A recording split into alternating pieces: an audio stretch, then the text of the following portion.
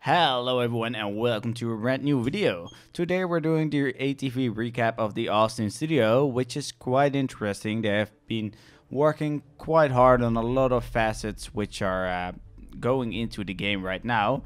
First of all, we will talk about design team. We will also talk about the new Cutlass Black, which is actually coming in 3.0.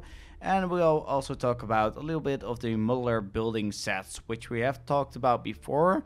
But they had quite some new stuff to show off as well, and I think it is pretty interesting to see how the universe is being expanded with those buildings, and which we can explore and which we will be able to use as well. First of all, they are focusing on new subscriber flare. It's called a vivid display, which can display game locations holographically and find more information about said location. There's also other items like ship schematics, which you can see right now, and that's pretty cool, I think. They're also revising the stand-on system map. It will give more. They will give more details later. The landing zone AI and usables are undergoing further development. Updating the shop-related elements and the system itself. The update will change how players could only purchase an outfit as the entire set of the item instead of purchasing items individually or bundled for a discounted price. Also, as you can see right now, they're getting a new system in for the mannequins, so they're really easily editable for the game designers. First it was a little bit clumsy, but now they're really getting the system in place to really dress up mannequins very easily and create the shops like Kasaba Outlet in a very easy way. Also, on the Persistent Universe, they finished up the mocap shoot using the House OptiTrack system to help fill the gaps from the performance shoots down at the Imaginarium studio. They captured transition animations for female and male characters, such as sitting down at tables with trays, getting cho, eating, drinking, etc, etc. These transition animations are important because they are used for usables, which are the object players or NPCs can interact with the environment, from doors to cups to switches, or maybe even a table, whatever. All this, maybe a vending machine, maybe a Big Benny's, who knows. So that's pretty cool as well. Currently they're working with the Frankfurt studio in the UK, or with the Frankfurt and the UK studios, to allow NPCs to work with multiple usables and interact with them all at the same time, such as grabbing food from the show line, using a tray to put other usables on it, and then walking to the table, sitting down with the usables, and after they're done, throwing away the usables and putting the tray back. So you can really see right now there's a lot of animations which has to be in the game. And I think it's really important that it's going to be great and very smooth. And as far as I can see the animations right now, I must say they're really top notch. They're really, really very good. And I like that because the animation in the game has to be very top notch. Even if your ship is getting an impact by a missile or anything, it's really important, and at least for me, that the ship will react to it, but also the people on the ship will react on it. So for example, if you're running and the ship gets an impact, then you're really off the foot or even falling over because there's so much force on it. Also, the ship animation team has been pretty busy. They have finished major animation tests for the Cutlass Black. They implemented a new cockpit template called the stick template, which positions the player in a pose like that of a helicopter. I can see that being used for the Redeemer as well. Also, the DevOps teams has been adding additional logging that was added to the game to better track issues and get it down to the player experience and download the status of user sessions at the moment the issue is experienced. Also, they debugged further issues with the launcher itself and fixed the music bug in Windows 10 that was being caused because Windows 10 actually has a 192 kilohertz rating for the sound, and that was not really being nice with the launcher, so they actually fixed it now, and now we actually got music back in the launcher, which is quite cool. So now we are getting in the favorite part of this around the verse, at least for me as a Cutlass Black owner. The new Cutlass Black looks really magnificent, really nice. If you like to see what the first Cutlass looks like, you can actually press the right button on the top right here, and you can see the old Cutlass. But let's focus on the new one as well. The new one is just a little bit bigger, but it looks way more bunky, way more comfortable to actually fly in, and not so squishy as the old Cutlass was, because in my opinion that was really a joke. So here you can see it, the old one and the new one as well. The new one just looks a lot sturdier, a lot better armored, and I can't wait to try this thing. It will come out in 3.0, where we don't really know what that will hold, of course, because that's going to be a little bit, when does 3.0 come? I'm personally expected it to be in August, because then there is CitizenCon as well in Frankfurt. And as you can see, there's a new cockpit and there's a new system in place, so you don't really have to have those tight corners anymore when you try to step in. And I must say, it looks really good, really detailed, and I'm very happy as a Cutlass owner to see this improvement. And as you can see in the inside, there's a lot of schematics from the Caterpillar as well. And when the ship actually releases, I will do a video about it as well, because it looks amazing. And here we got the new cockpit as well. Cockpit looks a lot better. I mean, just watch the other video from the first Cutlass, or the earlier iteration, whatever you want to call it.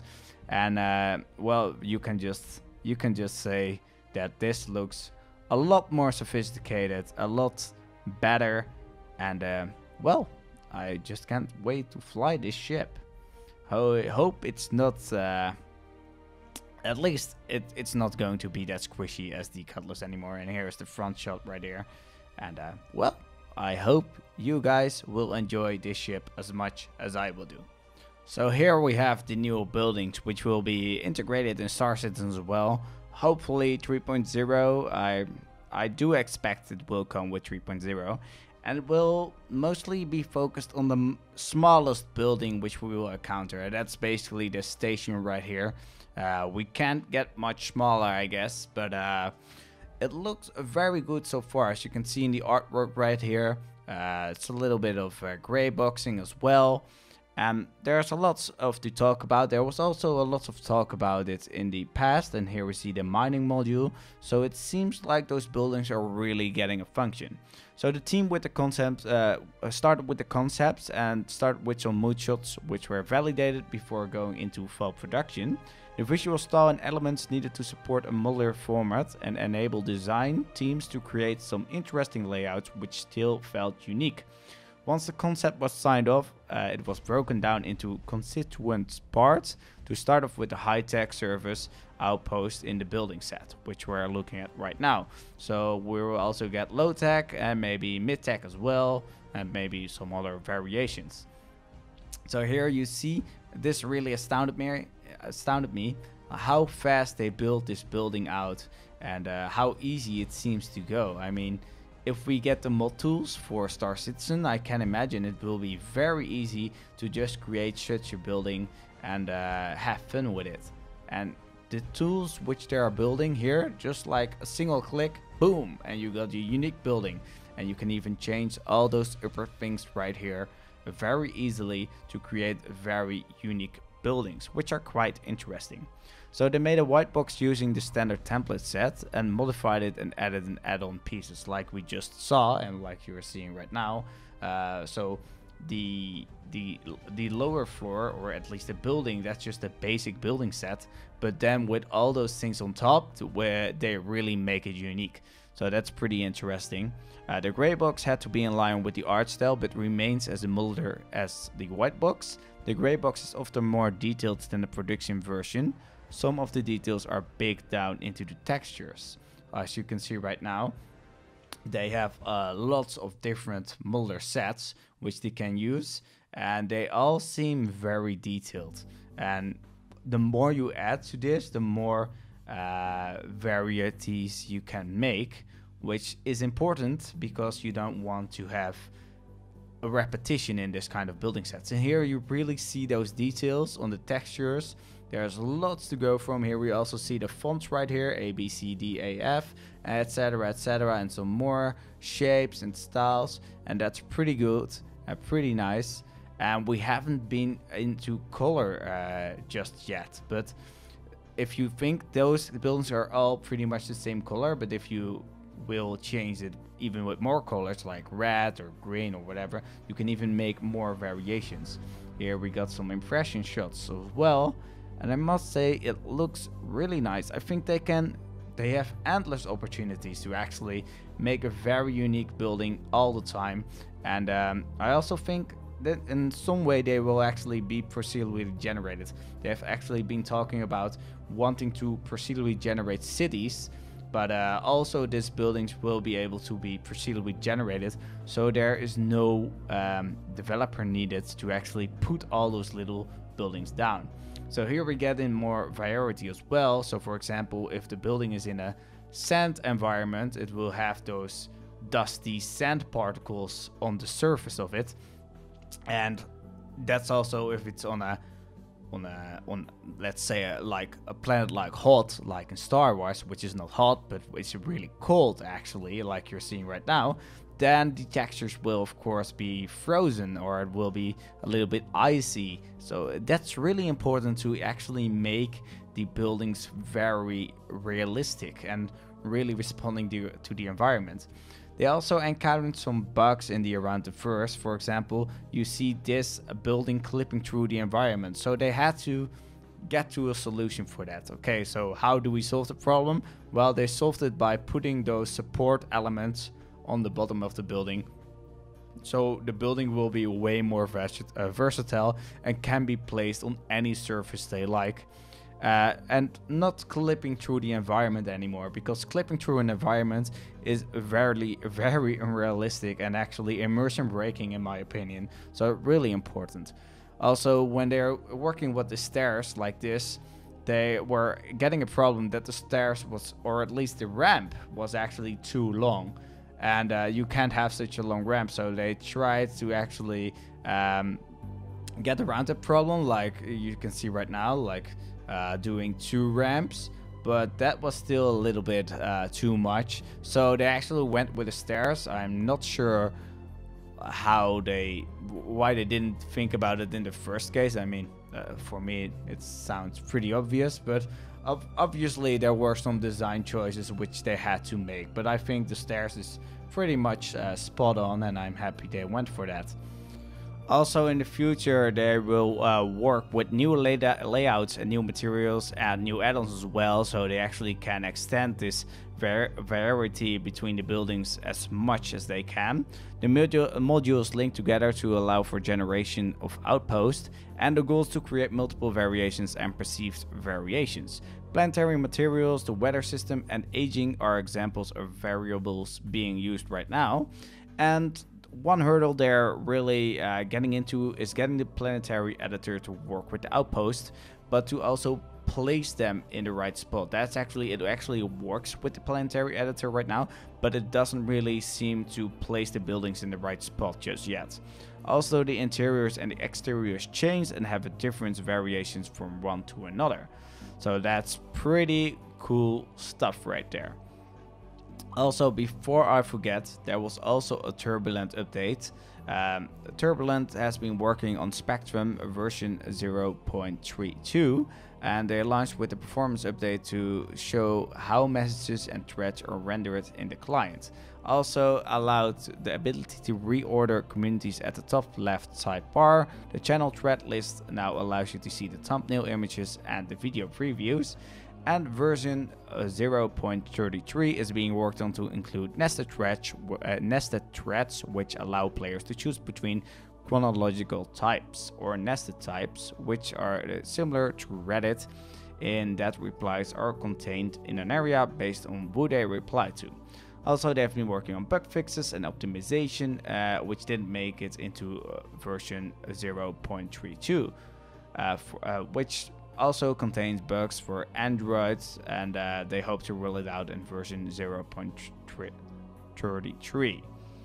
In the coming months, they've added above features and more. They will begin to archive and shut down the process of the old forums. They won't be importing the old forums anymore, but they will keep the foruming in an archive mode and then probably fully delete it, but they will put a notice on the official forums right now when that will happen. The new launcher is being built with Electron shell and has been going very well, and the Delta Patcher technology is now being used internally to some extent, and they hope to have it out for the community in the coming months ahead, which seems pretty long. Also, there have been planning for the Spectrum to actually get weekly releases, which is happening right now. And if you'd like to know more about Spectrum, for example, what they are doing in the short term, the mid-term and the long term, you can click on the upper right corner right here so you actually get a video, and which the mid-term and the long term and the short term are actually explained in more detail. Also, they are working on another project to redesign the Robert Space Industries website to make it more accessible to new players, but also better for older players. And this project has only just started, so there isn't much to see yet. Also, they are working on the ship stats page, which some people are quite happy about, and certain ships aren't being properly reflected in the stats just yet, and they are being updated to reflect that. The ship stats page is supposed to display what the design slash intent is of the ship, and is not of course the exact stats, because there's so much room for interpretation right here, and sometimes things have to switch, or maybe something is too overpowered or too underpowered and they have to change some stuff, or maybe in the design process they see, oh, it's not capable for 3 players but maybe for 2 players. So there's lots of things which can happen in the design process as well. And lastly, they are announcing that they are reworking the referral rewards. So now the referral rewards, you go up to 42 referrals, and then you just don't get gifts anymore. But they're reworking it next week. They actually will announce it next week. So I'm not sure what we're getting. They haven't said anything about it. But it's probably going to be pretty interesting if you have those referrals already. Then it's probably going to be nice with a nice new gift. And if you don't have the referrals yet, then there's probably more incentive to actually get them in the new update. So yeah, that was pretty much this around the verse of this week. So I'll thank you all for watching, and if you like to see more, you can like me on Facebook, you can follow me on Twitter or maybe Google Plus, whatever you are using. And also, if you want to see more, you can click on the left right here, which will show you the latest around the verse, and you can click on the right here to see my Buccaneer video as soon as it comes out. So I thank you all for watching, and I'll see you guys in the next one.